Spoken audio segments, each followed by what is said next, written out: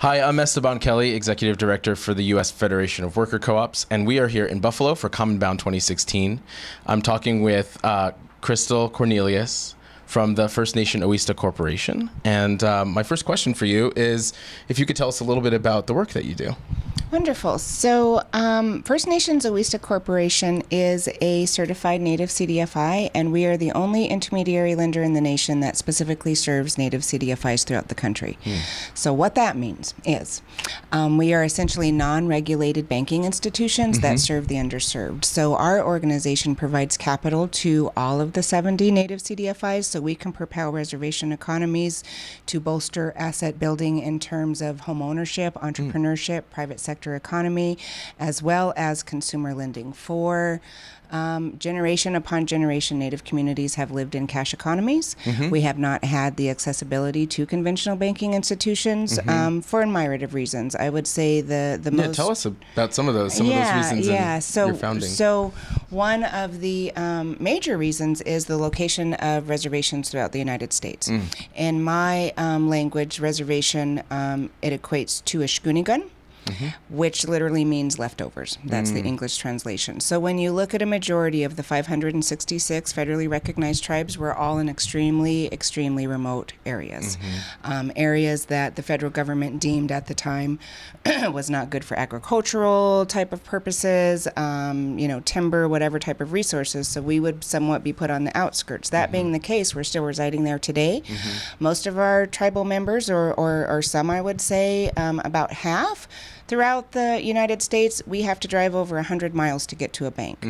That's not going to happen. So with that, we find that economies really stagnate within private sector development.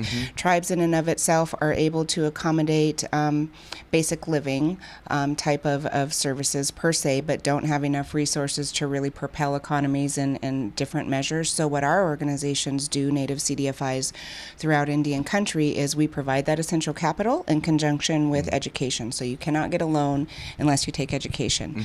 And we are finding extreme rises within entrepreneurship, homeowners, or even financial literacy in and of itself is something that we provide. Being, again, as I previously indicated, living in cash economies, we haven't really had to manage cash. So when it comes to a point that we want to buy a home, buy a car, we understand, goodness, we have no credit. We didn't know that credit card would do this, and now where do we go? There's nowhere to go. So CDFIs really provide that outlet to build community members up and to build private sector development. And are you federally regulated? Is how much of this is relates to issues of sovereignty, regulation? How does that work?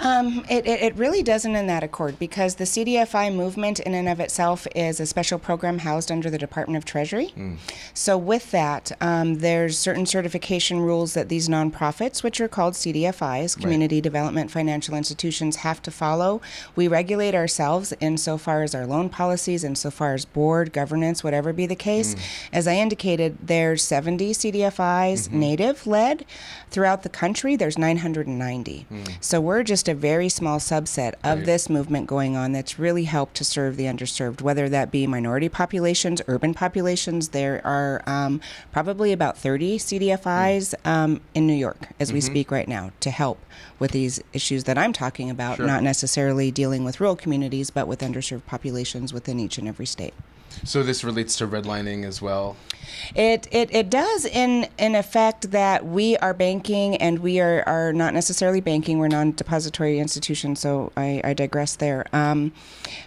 We're serving the individuals that the banks would never serve anyway. So redlining, as far as that would go, even though that's illegal as of the 60s, we know that it still somewhat does happen within certain areas. So these institutions really are meant to combat those type of historical practices and break that institutional barrier down to help each and every person attain whatever they dream to attain and have the resources and education to help them with that.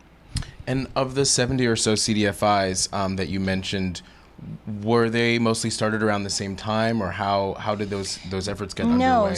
So what happened within the CDFI fund itself? In 1990, the Congress mandated that there is a study of Indian country. And so what that study, in 2001, the Native American Lending Study was issued. Essentially what Congress was asking, and they did interviews throughout Indian country for about 2 years. So their question was, hey, we're giving so much money to Native tribes. Why are they still in perpetual poverty? What's going on here? Why do we still need to keep giving these Indians money? One of the main barriers they found, there were 16 major barriers to economic development, but the first barrier was they have no access to capital. There is no access to capital. So there is no divestment within Indian country because nobody's invested in the first place. Right. So with that, there is a special set aside that was made for Native Americans under the CDFI fund. And from that time, in 1991, there was 2 Native CDFIs. Now we've got 70. Sure. And we see that it's growing because it's working. They're the only financial outlet most of the time within Native communities to help build tribal members' assets. Banks aren't coming in. Banks aren't putting in satellite offices. A lot of foundation footprints, reservations are out of footprint. So really these institutions in and of itself become a major hub for economic development. And is there a lot of difference in terms of the assets that are held from one CDFI to another, or is there generally an average? No, what's very interesting there is fundraising ability. Number one, we have some Native CDFIs, for instance, Citizen Potawatomi CDC in Oklahoma. They have about a $20 million portfolio. They're about a $30 million organization. If we look at Lakota Funds in Pine Ridge, South Dakota, they're about a $12 million organization. So assets are really going to be contingent on where they're able to get their funding. Some tribes are lucky enough that they have excess revenue that they can invest within these organizations. Some tribes do not have that money, so it's really contingent upon how well you can get foundations, how well you can get investors, how well you're able to get federal granting dollars to help with that aspect. So I would say generally we're looking at around $100,000 organization up to about a $20 million. It's really dependent on location and what the market is. Sure.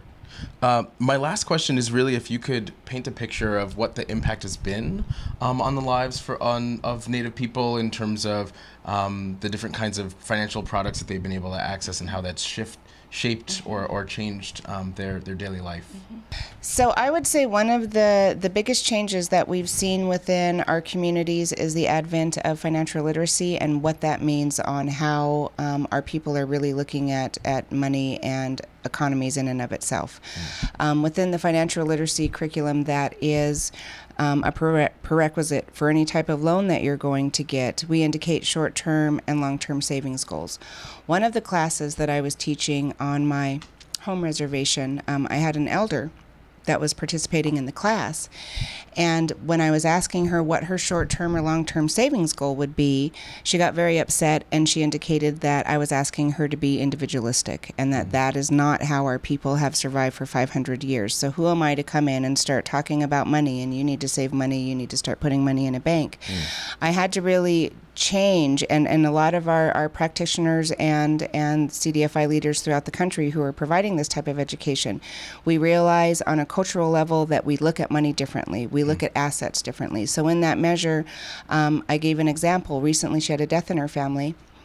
And she had to go to predatory lending institutions to borrow funds to bring family members back home on a bus so they could attend the funeral. In that juncture, I indicated if you had a savings account, you wouldn't be paying $3,000 more in interest than you would on this $2,000 loan. You could help more. So the ability to really change people's mindsets and what it means to collect assets is different within Native communities in and of itself based on the scarcity, the location, and our huge cultural differences that we have, and we've been so fortunate to retain for generation upon generation. So I would say really the greatest aspect that we've seen aside from the promotion of private sector development is people really being able to take control of their personal finances and have their own personal financial freedom for whatever that means to themselves in their lives, to their families, and that has been phenomenal throughout Indian country. That's great. Well, Chrystel Cornelius, thank you so much for taking time to share some words about the work that you do. Yes, thank you so much for having me. I appreciate it.